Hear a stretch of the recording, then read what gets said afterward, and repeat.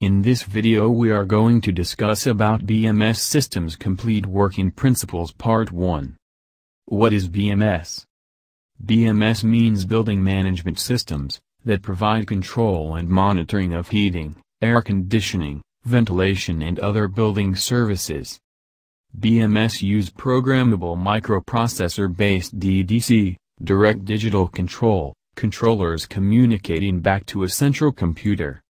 Each of the controllers is programmed to meet the specific requirements. Controllers can also be used standalone for small installations. BMS save energy and ensure optimal working environments and can deliver significant time and cost savings. How to achieve?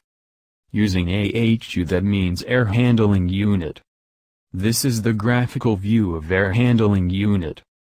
It consists of fresh air duct, return air duct, exhaust air duct, filter, coil, water inlet and outlet pipes, blower and so on. This is the schematic view of Air Handling Unit. An Air Handling Unit, AHU, is used to recondition and circulate air as part of a heating, ventilating and air conditioning system.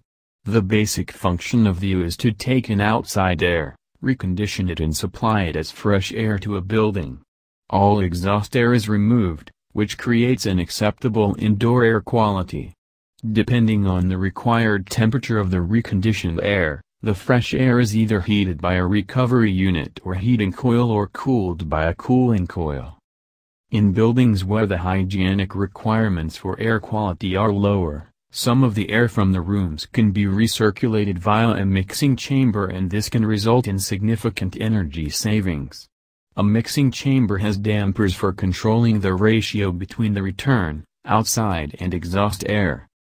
Is connected to ductwork that distributes the conditioned air through the building and returns it to the U. A heat, cooling recovery exchanger is normally fitted to the U for energy savings and increasing capacity. In a design for outdoor use, typically on roofs, is also known as a rooftop unit, RTU. Next. VAV, variable air volume. This part of device is fitted inside the supply air duct on a AHU unit. Working principle of VAV. Temperature control loop, 1, and flow control loop, 2, working simultaneously, in cascade mode, to maintain indoor air quality. A VAV system maintains the air supply at a constant temperature while individual zone thermostats vary the flow of air to each space, maintaining the desired zone temperature. Flow control loop controls the flow within the range, called as operating flow range V minimum and V maximum. V minimum, minimal air change rate required to cover the hygienic condition. V maximum, full load or full cooling demand. VAV, pressure dependent. A VAV is said to be pressure dependent when the flow rate passing through it varies as the system inlet pressure fluctuates. The flow rate is dependent only on the inlet pressure and the damper position of the terminal unit. The pressure-dependent terminal unit consists of a damper and a damper actuator controlled directly by a room thermostat. The damper is modulated in response to room temperature only. Since the air volume varies with inlet pressure, the room may experience temperature swings until the thermostat repositions the damper. Excessive airflow may also lead to unacceptable noise levels in the space. VAV, pressure independent.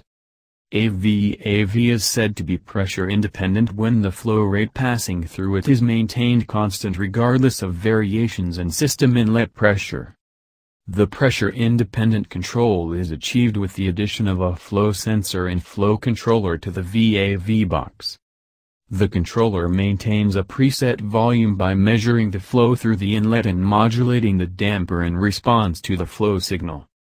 The preset volume can be varied between calibrated limits by the thermostat output. Pressure independence assures the proper distribution of air to the spaces that need it. More specifically, it allows user to feel comfortable that the design limits specified will be maintained.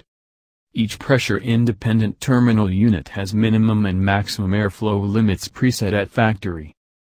Maximum airflow limits prevent overcooling and excess noise in the occupied space. Minimum airflow limits assure that proper ventilation is maintained. In next video we discuss about complete working principle of chiller system. Well, that's all we have for you today.